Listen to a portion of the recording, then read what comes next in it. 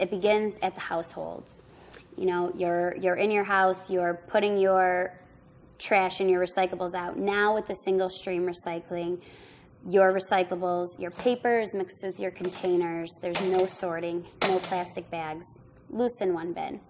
So generally, if you participate in a curbside program, about once a week, you put your trash out, you put your recyclables out. Once a recycling truck comes and picks up those recyclables, they come to our recycling center in Utica. The truck drives over scales that are actually in the ground because we need to weigh the truck and see how much it weighs with the recyclables in it. Because after the truck dumps the recyclables, they go over the scales again so that we can weigh the truck out so that we know how many recyclables were brought to our facility. So once the truck is weighed, it drives to our recycling center tipping floor, which is where the trucks will essentially tip up and dump recyclables onto the floor. From that point, a loader picks up the recyclables and loads them into a large container.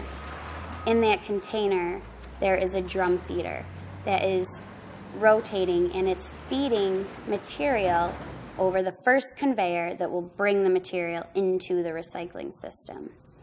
The drum feeder feeds the material onto the conveyor evenly, and it makes its way up to the single stream processing system where all of those mixed recyclables will enter the first stages of sorting. The conveyor goes through our first room called the Presort, where we have sorters that are looking for shredded paper that's in plastic bags, any trash that was placed in the recyclables, and also any other type of film plastics and plastic bags that need to be removed before they enter the single stream system. Once the material flows through the pre-sort, it drops down and hits our cardboard screens. The screens are like rotating discs they're very large and they're rotating fast.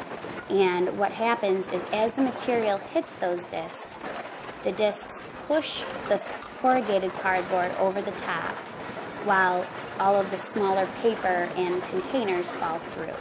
So now that the cardboard has been sorted out, we're left with paper, mixed paper, our containers, and glass. That material goes up a conveyor and it goes through what we call the post-sort. And at the post-sort, we have sorters in there that are pulling out any cardboard that made it through the first screens, and also any trash that's still making it through. Once the material goes through the post-sort, it enters what's essentially the first glass breakers. And these screens are different than the cardboard screens. They're different sizes, they're different widths apart. As those discs are rotating, the glass is breaking and falling underneath, and paper is being pushed over the top, and containers are falling through. The material travels through these screens.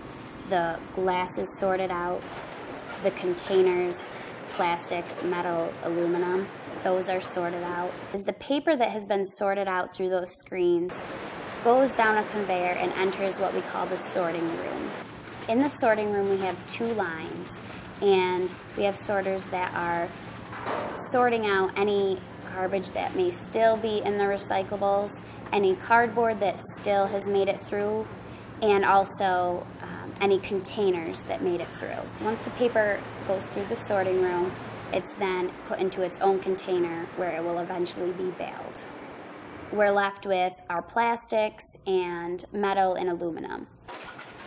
The metal, as it's going along the conveyor, a magnet is pulling out metal lids and any metal containers such as your soup cans and things like that.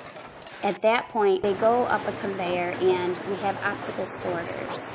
The sorters use infrared light to detect which type of plastic the container is. They look for PET plastic and HDPE natural. PET is like your soda and water bottles. The HDPE is like your milk jugs.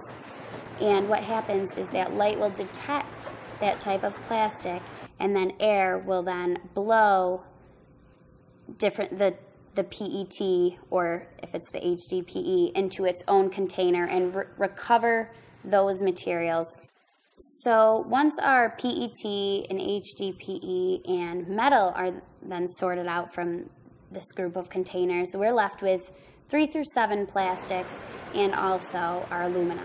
This material comes down a conveyor that goes over a line where we have our sorters picking out different types of plastic. We have one sorter that's picking out HDPE colored, and then we have sorters that are picking out other 3 through 7 plastics, as well as any cartons. Milk cartons, juice cartons are also picked out of the containers at this time. What we're left with at that point is any residue, which is our non-recyclable items, and also the aluminum.